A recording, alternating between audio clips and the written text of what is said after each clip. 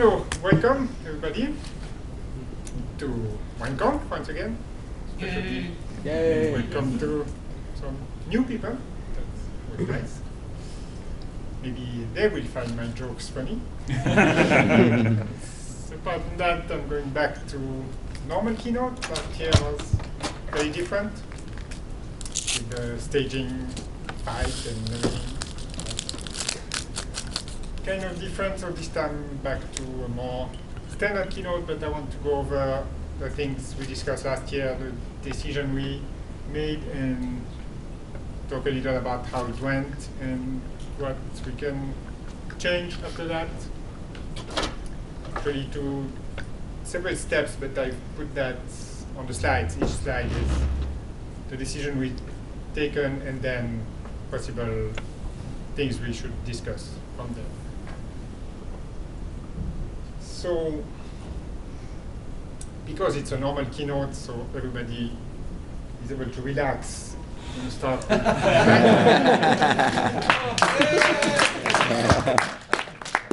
can feel safe now. We missed that for a couple of years. Yes. So, well, same old, same old. It's actually, the growth has been slower past few years, which I think reflects what we've been feeling, that the activity is down and wine is no longer super exciting, and it's just the old timers like us feel it's interesting, but nobody cares anymore. Well, it's not that bad, but clearly the interest is less than it used to be. A lot of stuff just works. Yeah. Especially if the old stuff. Yes, maybe we are done. Not done, but Yeah, sure. There is a lot of existing code, and we make small changes, but there is less huge new developments. So the growth is slower, but it's still growing. Okay, so last year, the changes we made, probably the biggest one, sign of buy that we are now requesting on every patch. I don't know how everybody feels about it, but I'm very happy with it. I think it works very well, and it has made my life a lot easier. Because now. If you don't like it, well, too bad. I like it.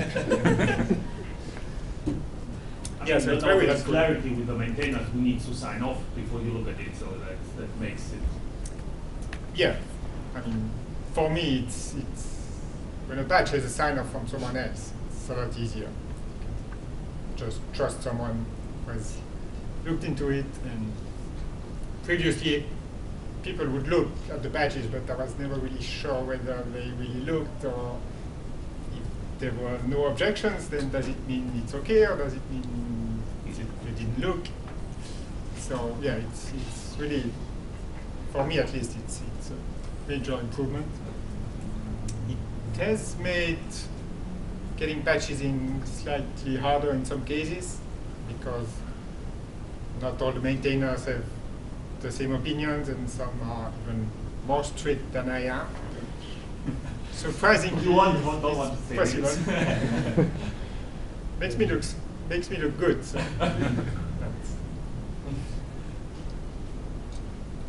I don't think that's a bad thing, but it may not have been what people expected. The sign of buy, some expectation was maybe that it would be easier to get stuff in, when actually in some cases it's not. But the quality is very good, I think. So even when some maintainers are more strict than I would be, I think it's for the best. So. The other thing that this has made possible is for people to submit patches written by somebody else, and I think this is also working fairly well. I still want to encourage people to submit their own patches, but we have seen quite a few instances where someone would sign off on a patch from someone else and send it in. And I think that's work.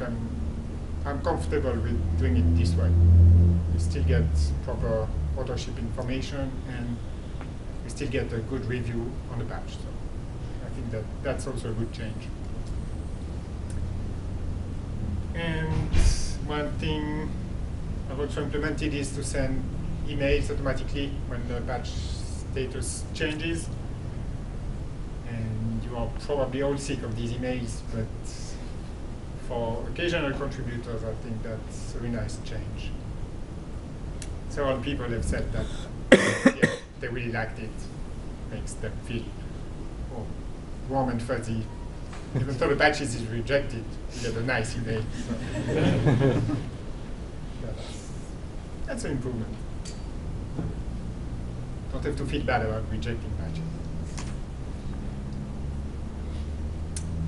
The things we still need to spend some time and maybe discuss here is there's still many patches that don't have a reviewer. We have a maintainer file now where people can list themselves as a maintainer, but there are many areas that don't have someone. And I'm finding it difficult to assign these patches to somebody. So there are still many patches that fall through the cracks. And I'm hoping we can discuss and maybe come up with ideas how to handle that. I know that some people have said that they're willing to review patches even if it's not their area, but somehow I find it difficult to pick someone on a given patch who is going to be the right person for that. I don't know, it's a bit difficult, so I'm hoping we can come up with ideas to solve that. Communication is improved, I think, but still not great. Still not always very nice to people, especially new people. I'm also hoping that now that I'm back in Switzerland, I will be on a time zone where I can participate more on IRC. From Japan, I used to read the IRC conversations the next day, so it was hard to participate meaningfully. And one thing that has been suggested was, actually still is, was a suggestion last year, is still a suggestion, is to switch to a different patch tracker, because right now it's just a bunch of scripts and Emacs code. And maybe we can find something better. Patchwork was the leading candidate. I haven't really had time to investigate, and we can discuss that if people have experience with other patch trackers, or someone feels the urge to write Emacs compatibility code for patchwork or something like that, so that I don't have to do it myself. That would be nice. The other thing is the stable branch. So we now have properly maintained stable branch. Yay.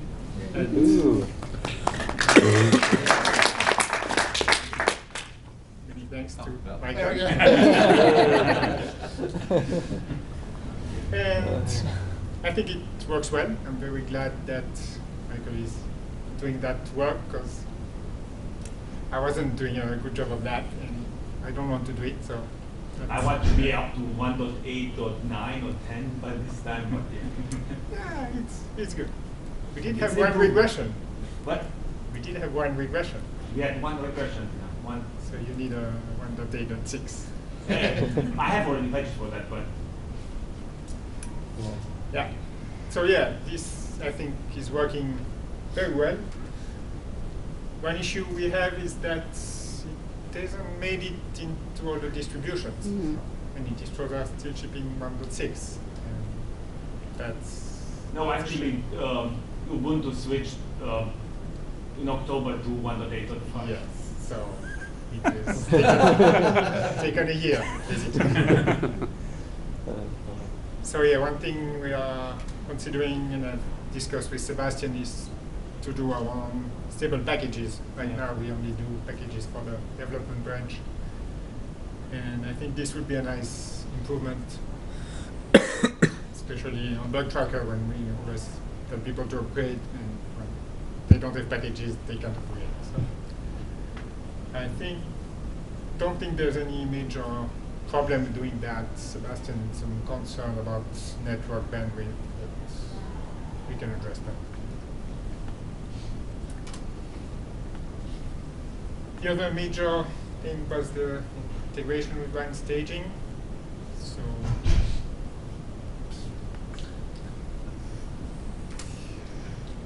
we have merged the bug tracker. I think this is working well.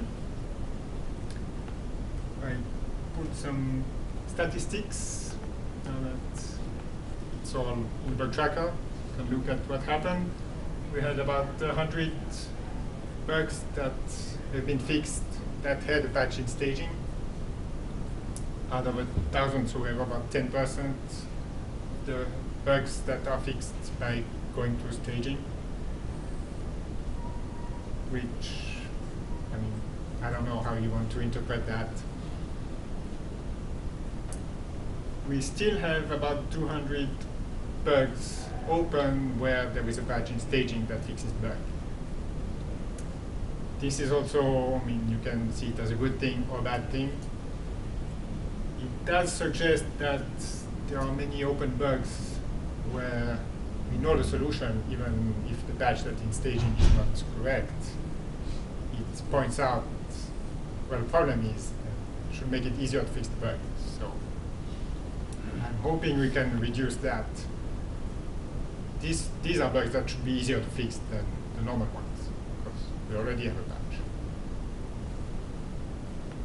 And if you look at staging, there are 300 something patch stats, about 1,000 patches. Again, whether that's good or bad is a matter of opinion. I mean, did the number go down? It went up. So last year we had about 600 patches in staging, and now it's up to 1,000. It's an issue for Sebastian because he needs to do all the merges, but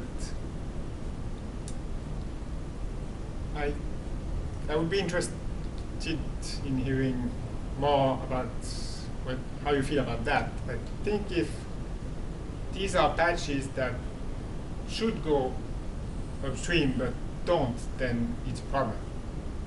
If most of them are experimental patches, then actually having more of them, I think, is a good. It means we have more things that are being tried out. The goal of staging is to experiment, so in a sense, having more patches to experiment with is a good thing. But I don't really have a good feeling of which is which, so maybe you can give us some thoughts later on. One thing we discussed also with Sebastian was to merge the IRC channels. There is still one staging channel, which is kind of quiet these days. And so the idea was to bring people over to the wine channels, Wine HQ or Wine Hackers, depending. And I mean, that's easy to do unless anybody objects to that. Just means that when people come to wine channels with staging questions, we answer them instead of telling them to go to wine staging. We also discussed there are still steps you can take on a website too. There's still a staging website that you can merge, make it into a wiki page on WineHQ, things like that. So I'm hoping we can continue with the integration and bring staging even closer than it is now. But overall, I think it worked well. And I hope you agree. I do. Good. So, traditional graph about number of commits. And as you can see, the number of commits went down fairly steeply about 2 years ago, and going back up. And I think at least part of that is because of staging and the work we've been doing. Both because we brought patches in from staging, and also because it encouraged people to get more active in a sense. Having the staging people telling us, well, we have all these patches and you don't, it's kind of motivated people to write more patches in a way to show staging that we can do it ourselves. At least for some people, that has been a motivation. Either way, I think it's a nice improvement, and I hope it continues. I don't think we are ever going to go back to the levels we had about 5-6 years ago, where activity was really at the top. And same as with the lines of code, we see a decline in the interest in wine. Influx of new developers, things like that. So it's getting slower. Still nice to see it pick up. On the development branch, the major change is we have binary packages made by the staging people. That is a very nice improvement. Lets people test much more easily than when they have to build from source. So that's very nice. We have, in theory, time-based releases. We haven't really tried it yet because we're supposed to do a release every year, and it's been a year since we decided that. But so we release tomorrow. That's exactly the Yeah, point. release still in December with Yeah, so the decision was that we release in the fall. So we have until December 21st, technically. I didn't want to code freeze before WineConf because we always have discussions and new ideas come up and people want to try changes, and if we are in the middle of code freeze, then it's kind of frustrating that you're going to try out the new ideas. So WineConf is a bit late in the year compared to last year, so the release is also come a bit late. But my plan is to start code freeze in a few weeks after WineConf. So we had a release yesterday, so there's a release 2 weeks from now, where we can hopefully put things we have done here, and in the next few days we will fix all the tests thanks to Jeremy, so we can get this in. And then start code freeze in December, and hopefully release around the end of the year, beginning of the new year. That's the plan for the development branch, and as usual is the time to fix regressions. We have 187 regressions at the moment. we released 1.8 with 140 or something, 20? No, more than that. It does 160, I think. Ah, okay. So it's actually Not that bad. Not bad. Yeah, the number of regressions has not been going up. Well, then can we compare regressions from 1.8 to 1.0, or from tip to 1.8? You know, like if it's an old regression, like it regressed in 1.6, then we don't care, right? Right. So I have a graph. So, well, it may be a bit hard to see, but it shows regression that have been reported in red and fixed in green. And see the difference. We very nicely see the code freeze periods where we fix a lot of regressions. But we also see that the number of reported regressions is going down. So we have a lot fewer new regressions than we used to. That's very encouraging. It's also a sign that the code base is getting more mature and making less drastic changes. Or the user base is going down. maybe. But yeah, what we don't see here is how many of the current regressions are very old. Right. A lot of them are. So there is like a base of maybe 100 regressions that they've been in forever that we may not be able to make much progress on. But still, we have quite a few new regressions, and I hope that during code freeze you can address that and go down to 150, maybe. That would be a nice goal. Well, I was going to show the Hall of Shame, but it's going to be tricky, so I'm sure you look at it every day anyway, so you will know. I'm always on top, so you can be sure of that. But actually, always getting close. Henry. I mean, yeah. No wonder he didn't want to come. He's not here. Yes. Yeah, I think I'm 3 regressions ahead.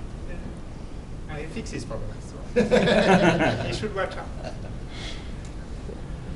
Okay, then trying to spark some controversy so that we can have some debate. Otherwise, we have to spend 2 days fixing tests. So my idea is that the next release should be 2.0 because we are 1.9, and technically after 1.9 you have 1.10, but then people will confuse that with 1.1.0, and it's not clear to everybody that 1.10 is after 1.9, so 2.0 is much nicer. 1.A. 1.A.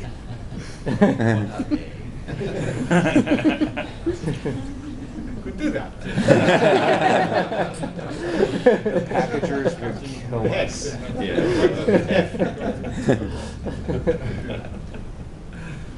But after 2.0, then it's open. So we can continue as we did. Stable releases 2.2, 2.4, and so on. We can go to 3.0. Decide that right now we will always have 1 dot something, but the 1 is not really meaningful, so we can decide to get rid of that. And use major numbers, 3.0, or simply 3, 4, 5, like some projects do. You can use code names. I hate code names. Some people like them. If you can go to any months, 2017. Wine names. Wine or something. Well, okay. Oh, yeah, we have to use wine names. We had already one named release, right? Yeah, I named one. Yeah, that doesn't really lend itself to number scheme.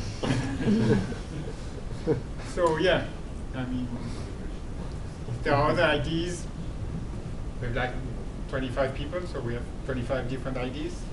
We can debate that. And if we don't get to a solution, we continue. Whatever. Personally, I find dates to be really nice, where some people are switching over to using the year, then the month, and the day. That's a good point. We had that before too. Yes. I mean, it didn't really work before, but now that we do time-based releases, then years would be an option. That's a good one. So yeah, that's one of the topics we can discuss in the meetings. Talk a little about the roadmap. It's always difficult to do roadmap in one because for one thing, people work on what they feel like working on, and also driven by applications. So we work on what applications require, which we cannot really predict in advance. But one thing that's being worked on is the hint support. It's It's very promising. It's been a long time getting in. I know Eric is frustrated, but it's getting in slowly, bit by bit. And that's going to be very interesting, not only for joysticks, but also later on for potentially USB, things like that. That's a major architecture change. There is, of course, Direct 3D. 11 is being worked on. 12 going to be worked on at some point. And Vulkan support, which I cannot really give many details. But there are going to be some interesting developments on Vulkan. We are looking into that. The other major thing is Android support. You may have heard that we released crossover on Android. And the code is not yet in Wine. Still hoping to merge it. I was hoping to merge it before 2.0, but well, it's kind of tricky because of Java. So merging the C code is easy, but merging the Java code, making use of the Java build system is really painful. Java build system is awful. Technical term. And so I'm not yet sure how to do that in Wine. Currently we are building this as part of crossover, and we have Java build scripts in crossover, but making that useful for Wine is tricky. And at the same time, I don't want to put Java code in Wine if it's not built by default. So I'm still struggling with that. And the other nice thing we have with Android is support for Chromebooks. Recently, Google announced that they support Android apps on Chromebooks, which is very interesting for us because, to be honest, Wine on a tablet or on a phone is not all that interesting. It's fun, but it's not really usable. But on a Chromebook, where you have a keyboard and mouse, it becomes very compelling. And more of them are Intel-based. And most of the Chromebooks are Intel, so Wine just works. Intel Android devices, as far as tablet and phones, there are really few of them, so it's not all that interesting. QEMU is sadly still a bit too slow to be usable.